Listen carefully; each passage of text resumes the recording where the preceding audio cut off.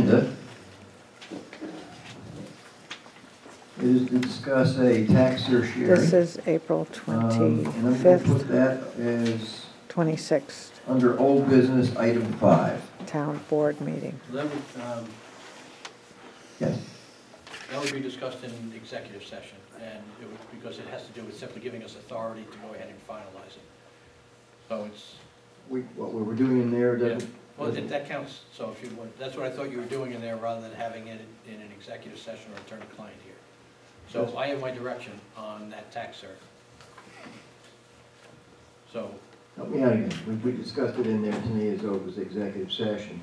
We're all together. Attorney-client in there. We're all together. I have my marching orders, and then as soon as it's resolved, Yes. it's going to be there, then we'll be coming back for you to authorize the settlement of Okay. So we don't have to So we don't have to do anything. it. You don't have to do All anything right, tonight. okay.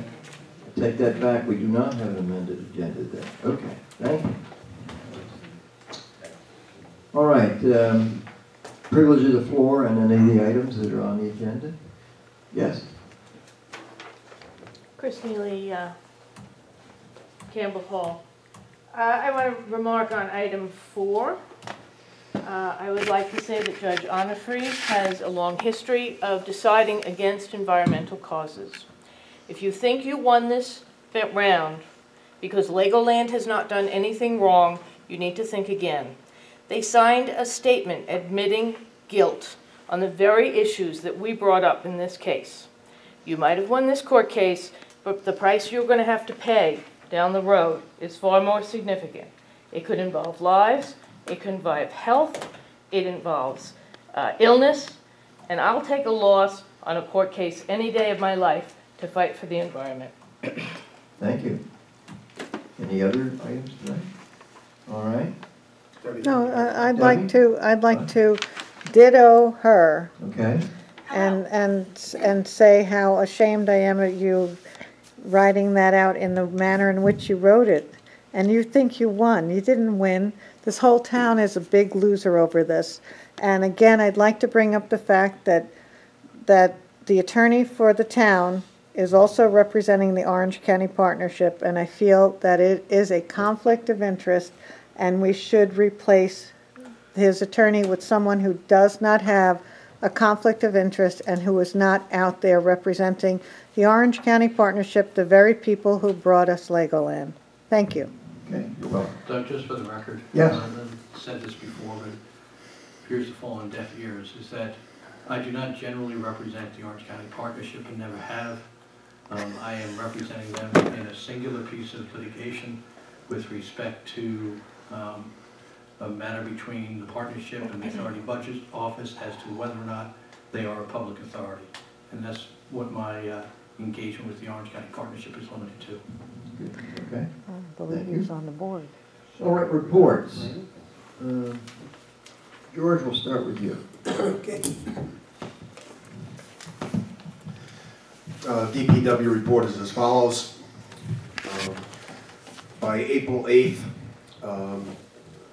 as Broadfoot said, there was a premonition that there would be no more snow. Thus, the process of removing the snow equipment and installing the summer equipment from the trucks began. Several days were spent repairing any plow damage evident to residential lawns. Damage was light this year, which was surprising considering how little frost there was on the ground this winter. The sweep started its yearly journey on April 4th. Several days were shared with the Village of Florida. The Highway Department brought equipment and asphalt millings over to Indiana Road in an attempt to make the item 4 dirt roads smoother for the agricultural vehicles. The potholes this year were terrible, and we were unable to schedule a reclaiming contractor in time for the initial plantings. Adding the millings will temporarily take some of the shock out of the potholes. The asphalt plant is open, and we're able to use hot mix for patching. Patching was accomplished on Jessup Switch, Arcadia, and where water main breaks had occurred on Upper Magic Circle and Good Time Court. The improved weather has allowed equipment to start ditching along the roadsides. Ditching work was done this month on Reservoir, Lovett, Goshen Trail, Hartley, and Knoll roads. Belgian block curb repairs have been made on Valley View Road and the ongoing along Northgate. A section of a large ditch along Jessup Switch Road was stabilized with shot rock. A crew spent a couple of days cleaning up outside Town Hall and installing new mulch around the plantings. Our mandatory yearly training was conducted at Town Hall on April 23rd, which included training on sexual harassment, right to know laws, and bloodborne pathogens. That's it, Doug. Okay. Ken? Yes, I'm sorry I missed last meeting, but I had to go see France. I was looking for sites for amusement parks. But anyway, I want to thank Doug, and while I was gone, Doug and Mary and Christine and Sean, who met and updated all of the grants that we've applied for, the status. Some have been done, if you notice, the handicapped doors are in. The new floor is done, which was part of the contract, so that was done. I want to thank Doug. That was a big one for us there. Some of the salt shed is still out in the processing from DASNY, so we haven't finalized all of them, but we're still working on them, you know. Today I went to the Moodna Creek meeting over in Cora on the Hudson. The recent article about Legoland were brought up at the meeting. There were some interesting comments from Neil Howland to the committee, but due to lack of time, he handed out a folder, but no discussion. But those I guess discussion between you and Jay Beaumont, he put out in print, and then we discussed at their next meeting. Otherwise, that's all I have. And thanks again, Doug. Okay. Appreciate it. John? There will be an AARP defensive driving class Monday, May the 6th at the senior complex. It's $20 for AARP members, $25 if you're not. The class is limited to 35. I believe they've got about 16 or 17 signed up presently. So there's a book discussion that'll take place at the Senior Center Friday, May 24th from 11 to 1. The book that will be discussed is The Ambassador's Wife by Jennifer Steele. May 13th, at the senior club meeting, Maria Patrizio, a family court judge and a book author, will be the guest speaker, and she's also providing a free lunch there for them. On May the 22nd, there will be a Mother's Day and Father's Day luncheon at the senior center. For all interested, the buffet dinner. It's at 3:45. Excuse me. A buffet dinner by Catherine's Restaurant. And you have to sign up by the end of April. You have to sign up before that. The only other thing we discussed was there was an issue with parking at the senior center, where residents of the apartments behind the senior center complex were parking around the building, and the seniors attending classes or things at the center were actually using their walkers and coming from all the way over by Rockaroma, and they were walking all the way around. So they went out and bought 18 no parking signs, senior center, guest only, and they've been posted up there around the center. So they got parking for the seniors attending programs there. Good. Thank you very much, John. To add on what George was talking about with the training, we spent a whole day with employees in here.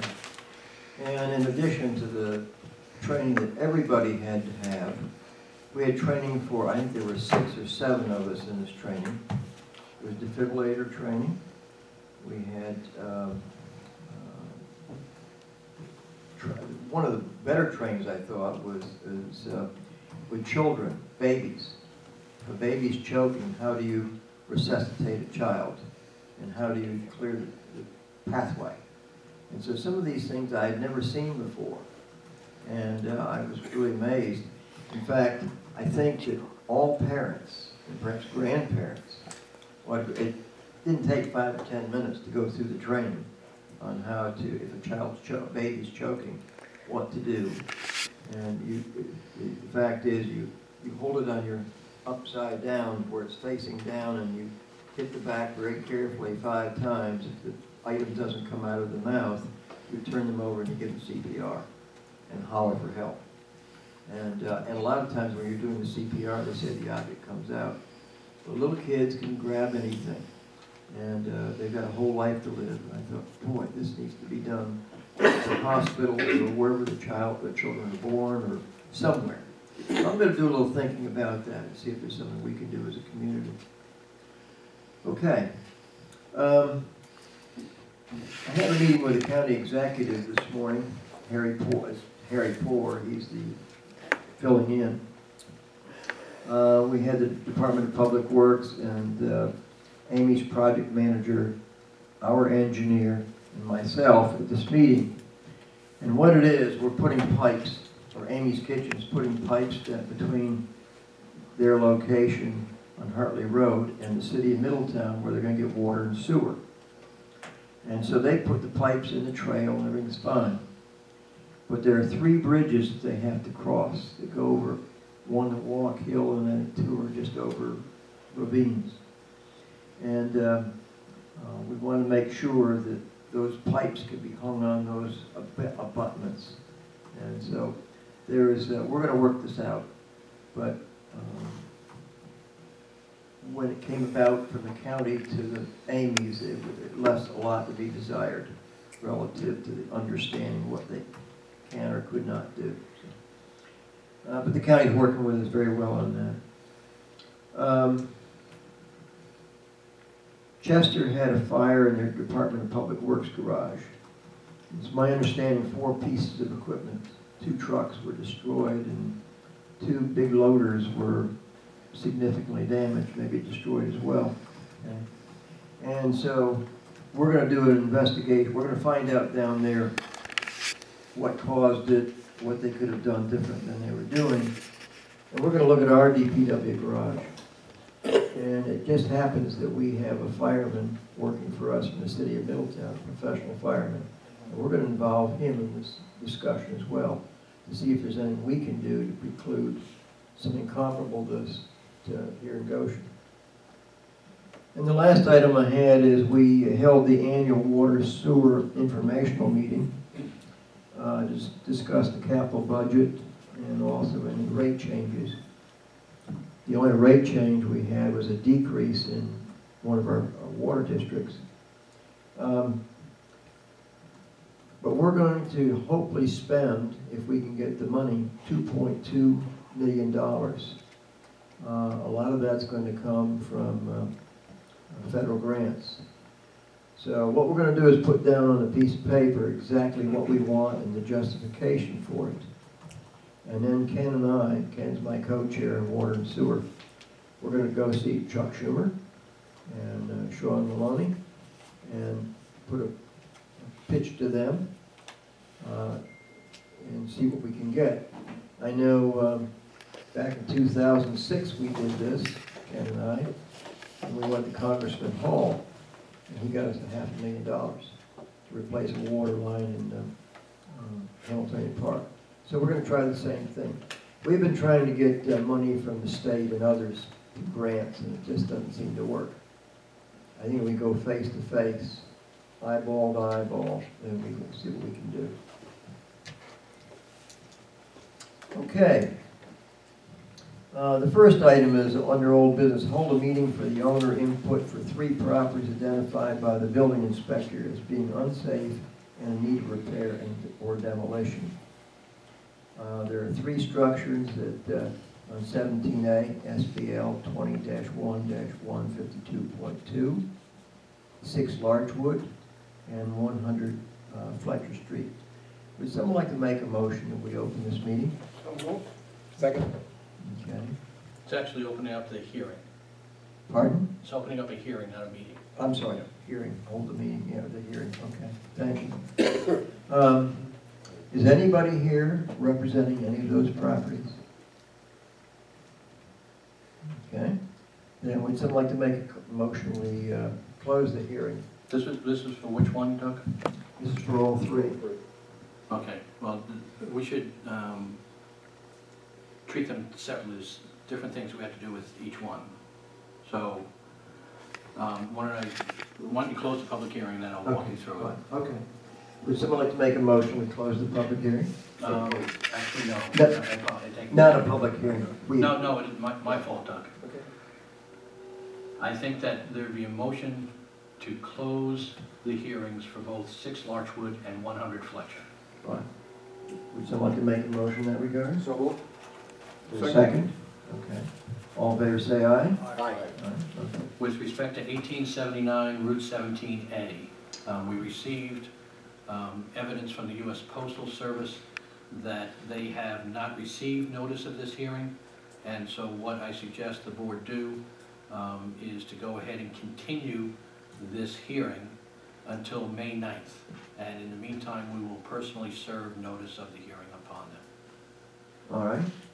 That should be in the form of a motion? Yeah, a motion to go ahead and continue the hearing for 1879 Route 17A until May 9th meeting, So moved. 7:30. Okay, is there a second? Second. All in favor, say aye. Aye. Motion carried. All right. And then, with respect to both 6 Larchwood and 100 Fletcher Street, that it would be appropriate